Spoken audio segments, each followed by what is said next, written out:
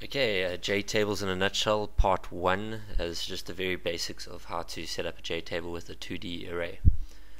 Okay, so first we've got a database set up. This is just a very basic database with p number, p name, surname, so just of pupils, called tbl_pupils. In my actual Netbeans, I've got a database manager set up. I just copied and pasted the URL from the mySQL connection to my mySQL database, the school one, for the pupil. I just had the username root, password root. And then in my main, I've just got a frame.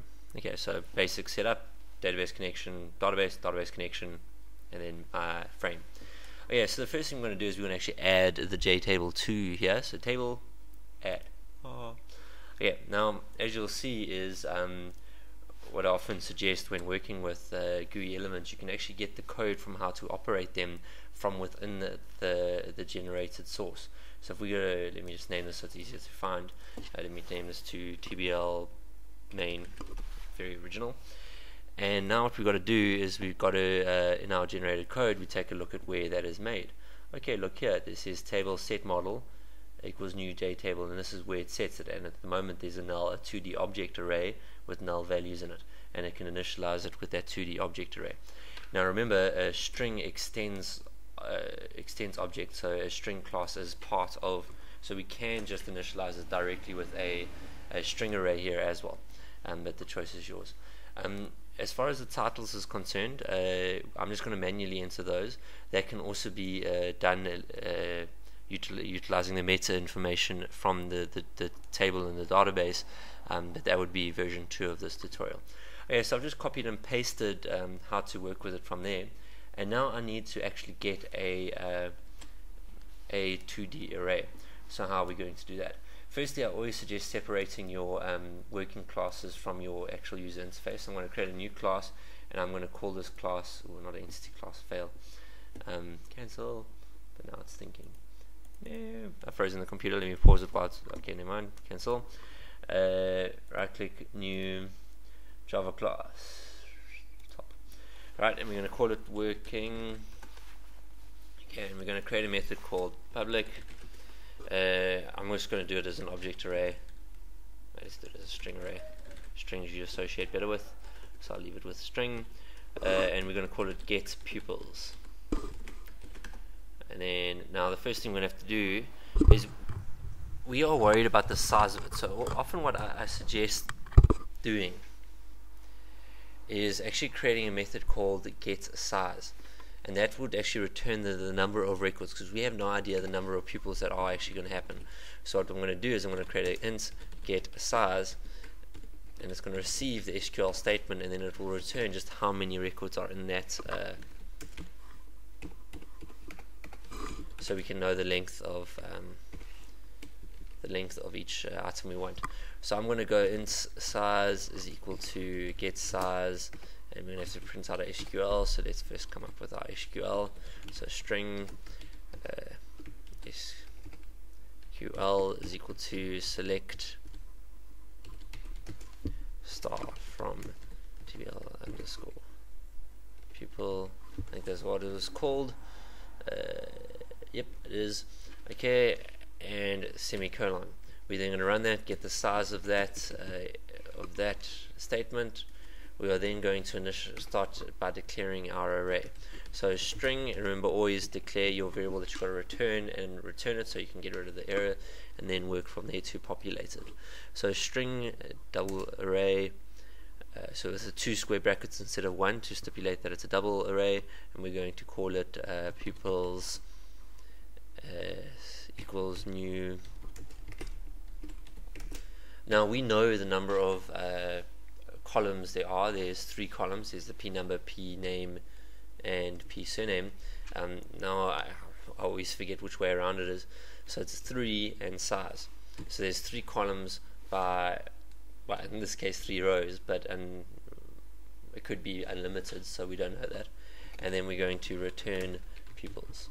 Okay, so our method now should be happy because we created and returned that. We now need to populate it with its actual data. So what we're going to do is we're going to go result set result. So result is equal to we need to create an instance of our DB manager, database manager dbman equals to new database manager. Okay, so basically what this is doing, and now again this is going to come up with an error because it hasn't returned anything yet. I'm going to go dbman, sorry, the exception has not been that query. Okay, so my database manager is going to throw an error because it throws an SQL exception. So this will open up a connection to the database. That's what we coded earlier. You should know how to do that. And then here it's going to get the result set of whatever SQL statement I created up here. Now in this case what we're going to do is we are going to add a throws, so that makes sure that it actually the exception is thrown, so we can handle it later. I always like to handle mine in my user interface so I can communicate with the user and the programmer. And then from there, what we've got now that we've got the result set, we are going to loop through the result set while result next, which will do two things. It will move it to the next row as well as check if there is a next row. Okay, I'm going to stop there for a second because what I'm going to do is I'm going to do the same thing inside my get size, but in this inside here all I'm going to do is go r++. So I'll just determine the size of it, and here I'm also going to have to create a, again this is throwing the exception, so I need to throw that exception. Okay, so now inside here what we're going to have to do is we're going to actually we need a counter to keep track of where we are in the array. So int I is equal to 0, and we are then going to increment I each time this loops, so we know where we are in the array. And then we're going to say pupils position 0 of the array, position I of the array is equal to result dot get string, and we're going to get string of p number. Now you'll notice that p number is actually a integer. However, if you get string, it will still return, or just return the number as a string instead of as a numerical instance. Later on you could convert it if you need to. So p name, now I'm just going to copy paste, and we want to put this in 1, 2. I might need to swap I and these around because I don't remember which way around it is, if it goes row column or column row. So we'll see. So this one is p underscore name, this is p underscore surname. Okay, so far all we've done is we've populated a 2D array from the database by looping through the result set, which we get from the database manager, and then we just populate each level of that array, and we've got the size for it there. So easy enough, right? In case you don't be able to see it, I'm just going to zoom in a little bit. I learned that trick recently. I'm still quite happy about that. It does make life easier for screen records. Okay, it's to hold in the middle mouse button, by the way. Yeah, if you click the middle and you roll. Okay, now in our form, we now want to, instead of having this new object, we actually want to work from our DB manager. So let's just go from our working. So let's go and create an instance of our working. So we're going to create a working work. Oh, my bad naming conventions. I've called working with a small case. Any class should be with a capital case, but cringe. I'm going to rename it because otherwise I shall. This is going on the public forum, and coders will deny me as a coder. It's like sacrilege. They'll burn me at the stake. I'm angry. Do it. Don't know if stakes probably. Anyway, okay, so I've just renamed it properly. Now instead of in my work, I'm going to initialize my working class. Now you'll know when I initialize my working class, I've thrown exceptions from what I'm doing now. So what I suggest we do is we go here and work with this. I'm going to create a string 2D array, and we're going to call it pupils.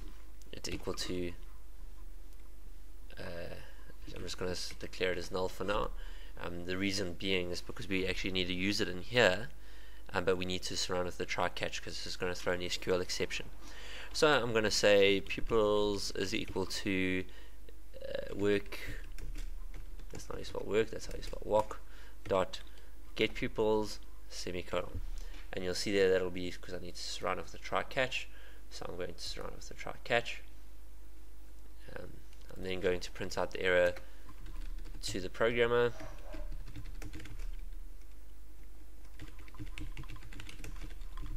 Give it a nice logical error message, plus then send the error message actually through, and one to the user.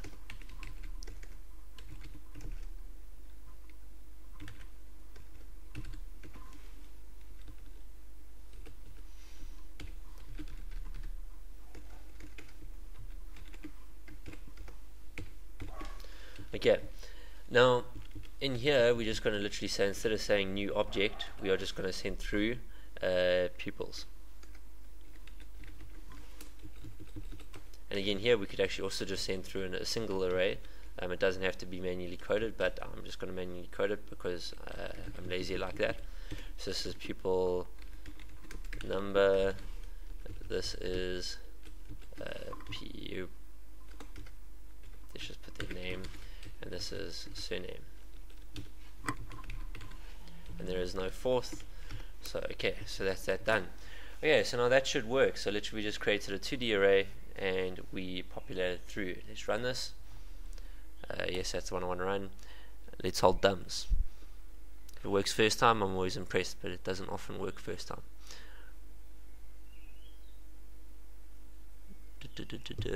Kill no errors. Run the right class as the main. There it is, but there's an error message.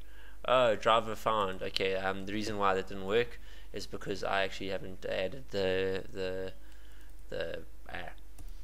SQL driver to this class. I must sort this out properly so it doesn't have to be done each time. But literally all I'm doing is I'm adding the mySQL connector to that particular program. So now I've got the mySQL driver, so I know that this class knows how to connect to that database. Okay, let's hold thumbs. There we go. So it works second time. Okay, not too bad. But so you see it's populated the JTable. Let me just zoom into this code a little bit. So as you see, I just literally get pupils, which get the 2D array, and then from there what I copied and pasted across, I just replaced the array with the pupils array that I created from my working class, and then use string there. Okay, bye.